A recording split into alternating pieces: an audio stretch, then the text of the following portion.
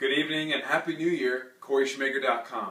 Tonight I come to you with risotto, roasted butternut squash, kale, and mushrooms, together with a little white wine.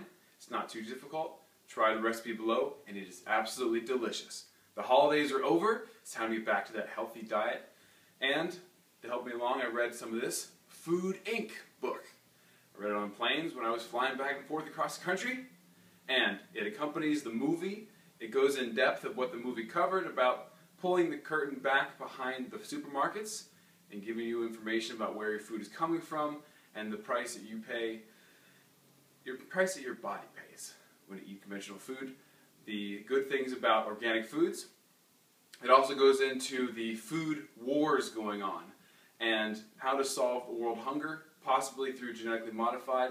But then there's concerns about the handful of corporations that have patents on different DNA strands of seeds and monoculture crops and other concerns.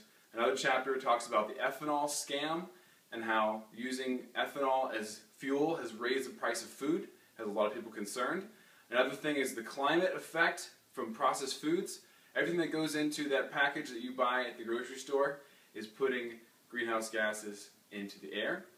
And it also talks about why cheap food is not good because the price that workers pay to get that cheap food to your table. So, this is a great read. It's not that long.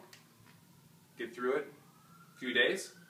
This is Corey Schmager, hoping your new year is filled with good, nutritious food, and I'll be here to give you some more tips and recipes. So, your treat!